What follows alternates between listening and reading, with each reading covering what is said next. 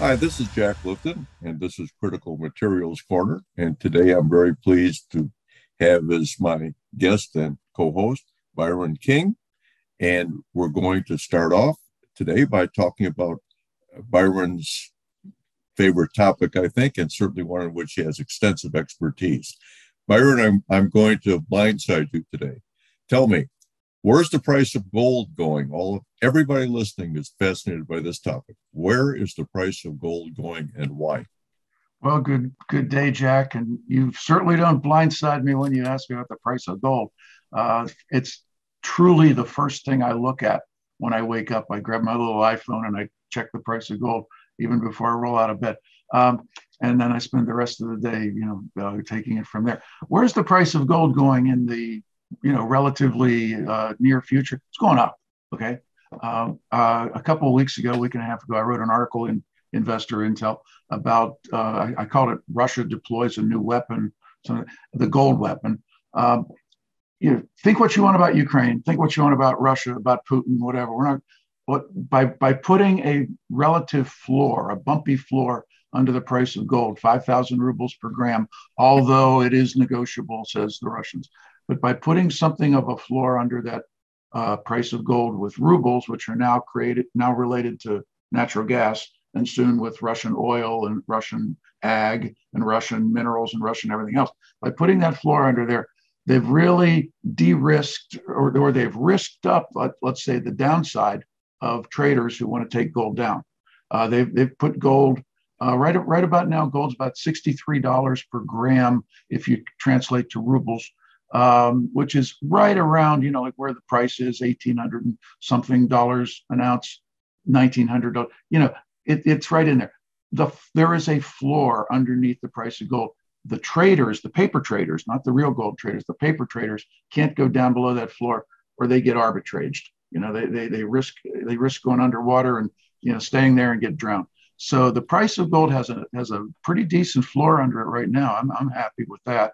It protects the producers too, because if you're producing gold at $1,000, $1,200 an ounce in terms of your cost all in, you've got a nice 50% or so profit margin on top of you.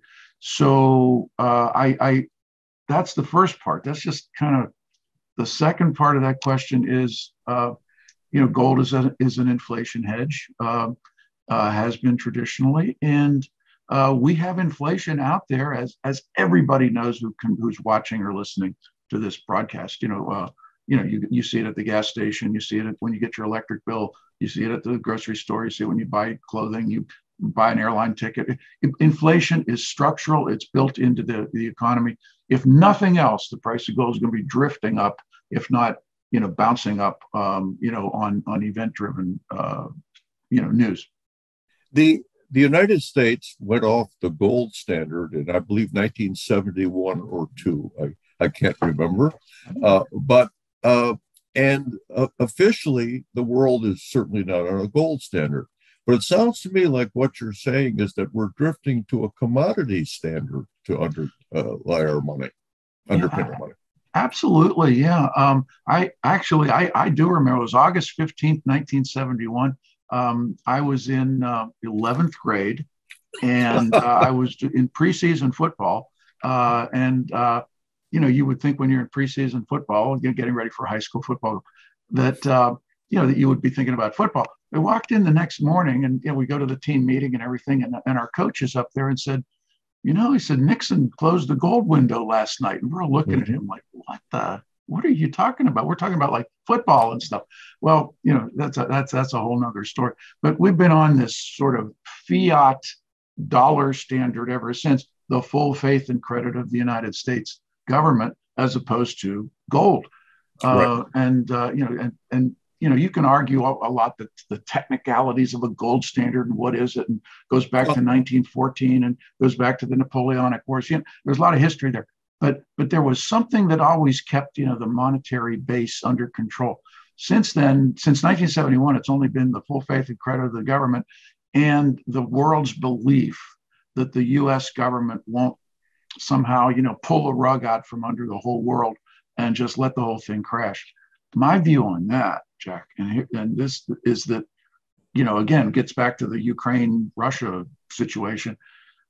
By putting these immense sanctions on Russia and, taking their sovereign reserves by the hundreds of billions of dollars, and even things like going around grabbing the oligarchs' money. You don't have to like oligarchs. I don't like oligarchs. I don't like the American oligarchs, as I don't know any Russian oligarchs. I've never met a Russian oligarch. I've never been on a yacht or anything else in my whole life. But I know some American oligarchs. I mean, I met a few along the way. I don't like but that. Byron, But they took all that money, and when you did that, you crashed the full faith and credit of the United States. 7 billion other people in the world who have dollars are saying to themselves, "Whoa, I mean, okay, the U.S. is really mad about Russia and Putin and Ukraine. Okay, I get that, but when you take all their money without due process, without just like we don't like you, we're taking your money. You've just really undermined the credibility of the dollar. So that gets to that other point you made, that are we moving to another standard? Yeah, I mean, not overnight, not in the next 5 minutes or the next 5 days or maybe the next 5 months, but we are moving to something else.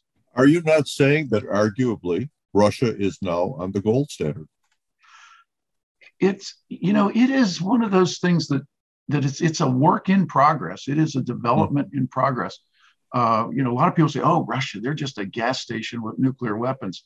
To which I say, there's nothing wrong with gas stations, and there sure isn't anything wrong with nuclear weapons. Okay, I mean, I'm an old Navy guy. I was a nuclear weapons officer. I know a few things about nuclear weapons. You don't want to screw around with a country that has nuclear weapons, and nobody will.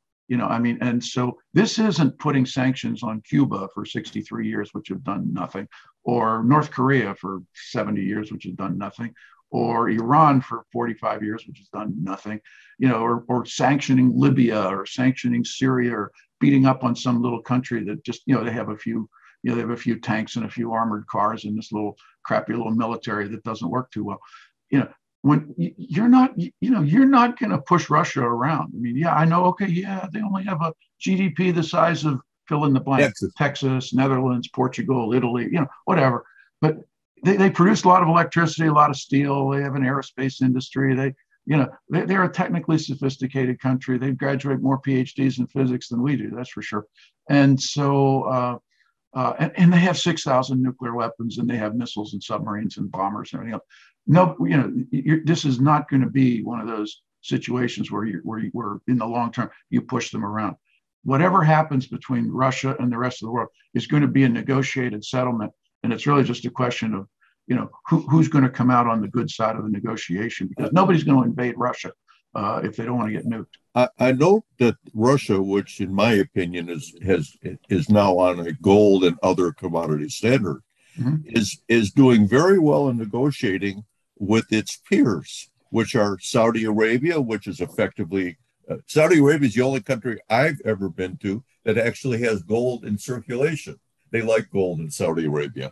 The Chinese love gold. In China, gold is a symbol of luck. The more gold you have, the luckier you are, and they like gold. All gold in China is mined by the People's Liberation Army, not by private contractors. That tells you something about Chinese corruption and Chinese state policy. But the point I'm making is, when I add those three countries together, I get perhaps the world's largest producers of oil and the world's largest consumers of oil. And they seem to be, a gold block. What do you think? I tend to agree with you. I mean, Russia's it's 11 time zones, huge country, among the top 3 oil producers. For as much as Russia and has had its issues with Saudi, with the religious side, and there are many, and they are deep. Oh yeah. The Russians and the Saudis are working. They're playing nicely in the same sandbox, so to speak. The Chinese are more than happy to take the Russian natural gas, the Russian petroleum, the Russian minerals, Russian lumber, Russian agriculture. China needs everything. And China and Saudi are more than happy to work together. Everybody who's watching this has probably heard the stories of the looming petro yuan, where China, Russia, or China, Saudi We're going to be trading oil for yuan. And so, yeah, you've got two of the three world's largest oil producers, the U.S. being the other of the three. But we use everything we pull out of the ground, and then we still import a whole lot. So you got Russia, Saudi, which is a whole bunch of oil, and then China, which world's largest consumer, but it's the world's largest manufacturing power. I mean, it's the world's largest CO2 emitter. China emits more CO2 than the whole rest of the world put together. I mean, China produces 1 billion with a B tons of steel every year, which is 14 times more than the United States. Here's one. Nobody knows this. China uses more steel every year in just its shipbuilding industry. Navy ships, cargo ships, fishing boats, more steel every year in shipbuilding than the United States produces steel, period. You could take every pound of steel that the United States produces every year, and it wouldn't build all the ships in China in 1 year. I always tell people that China produces enough steel each day to replace the United States Navy afloat. So please think about that. And I'm sure you think about that more than I do. Well, so we're saying, I also noted that the Chinese are paying the Russians for things, including maybe oil, in RMB, their currency. Mm-hmm. And that allows the Russians to buy everything they need in the way of furniture, toilet paper, whatever, what have you, from China. So don't we buy everything we need from China? You go to Walmart, yes, you go to Target, you go to wherever. But the all Chinese, this stuff's made in China. The Chinese could sanction us. They're actually quite angry at us. They think we're putting them down as a secondary, as some kind of lower order of human. That's their opinion in China, is that we look down upon them. That's what they think is racism. And it's interesting. Nobody in the United States pays attention to that. And we do discriminate against Asian Americans because they're too goddamn smart. So we make sure they can't take our places. Okay, the Chinese are very aware of this. The point is, they can do without us, maybe. We cannot do without them. That is the real problem for us. You would think the wake-up call, if nothing else, the wake-up call should have come 2 years ago when the COVID, pandemic broke out. And at least a few people in the United States woke up and said, gee, where do we get most of our medical supplies from? Mm-hmm. Where do we get our pharmaceuticals? Who makes the pharmaceuticals, or who makes the things that you use to make the pharmaceuticals? If you go far enough back up the supply chain, it's China. I mean, these little pill things that you get at your pharmacy where they put the pills in and all that stuff. Where do you think these things come from? You think there's a factory in the United States that makes? No, this stuff comes from China. And I mean, the plastic that's in here comes from China. Made out of Saudi Arabian oil, perhaps, but the antibiotics.